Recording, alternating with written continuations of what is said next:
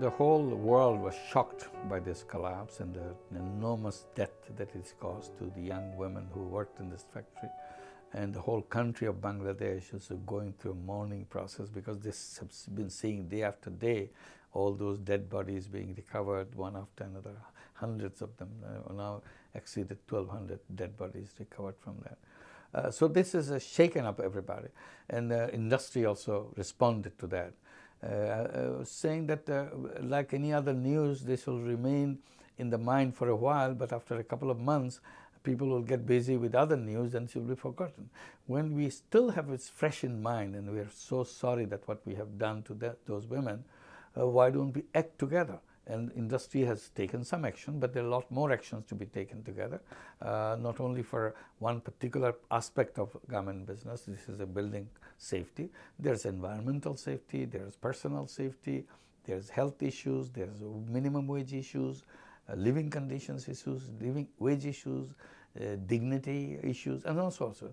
So why don't we look into it? So I'm trying to urge everybody, industry, workers, governments, everybody to join in to come up with a framework so that we do, every time the disaster happens, we don't have to sit down, react instantaneously, and then forget all about it. So we shouldn't forget about it. Let's do something which will be a solution, permanent solution.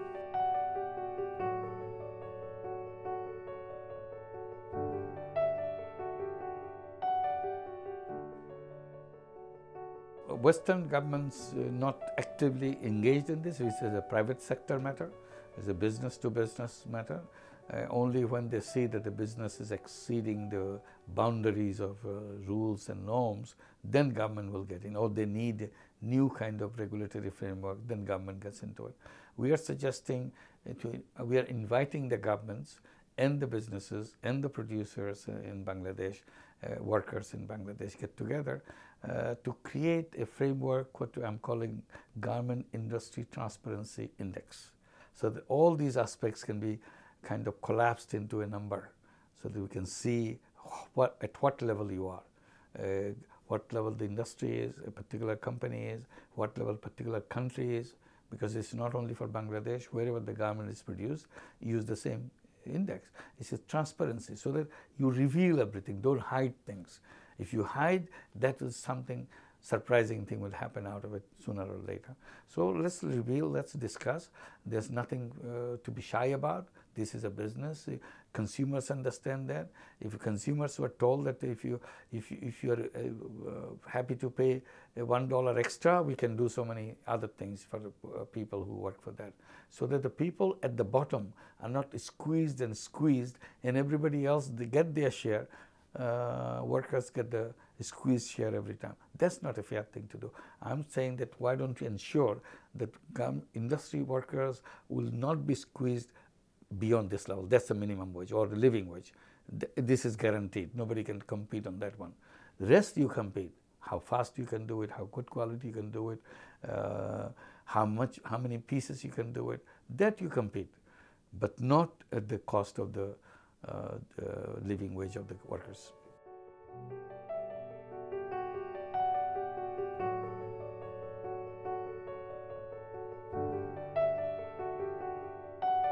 If you have exclusively go-hung business motive, you forget about the society, make money. So all you understand is making money. Probably those days, the numbers of those kind of businesses will be less and less because people are very concerned today what you do. Even as a kind of public relations, you always say, oh, we are concerned about the people, even probably you finally don't deliver that. But awareness of the people are such that you have to conform to that.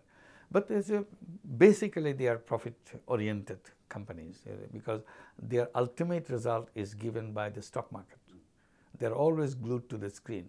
Is the stock market price for me, my share is increasing or decreasing? And it's all decided how much profit you make and what is the prospect of future profit. So no matter what you want as a CEO, you are very open-hearted person, you want to benefit the society, but the moment you sit in the chair of the CEO, your first thing you see in your screen is the stock market price. And then you focus on that. Don't let it fall, let it rise. How do we do that? Make more money. So that's how the limitation of the business is. Then comes the social orientation of the business. You can have to give instruction to your CEO. We are the owners. We are giving you as a CEO instruction. Don't worry about profit. If the stock market price goes down, it's all right with us. All we want also to help people. So you have to combine. You need clear instruction. Unless you have clear instruction, CEO is always going to the same direction. So this is a mixture. What we have done on the social business, we forgot about those screens completely. We don't need a screen. All we need is, if you have a problem, you design a business to solve that problem. Your task as a CEO to report back to us, have we solved the problem? How much of the problem we've solved? Why can't you solve it more? Because that's your task. Then he said, we need more money to do. Okay, we'll give you more money, invest more money, get the problem solved. You don't have to give us any money.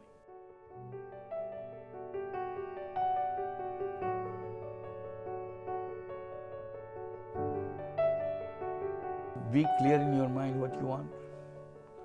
If you're mixing both profit and social, be clear, is it 1% social, 99% profit, or the other way, 1% profit, 99% social. Unless you make it very clear, you'll be confused. Every time you'll say, oh, we are doing social, but you're doing only 1% social, 99% profit.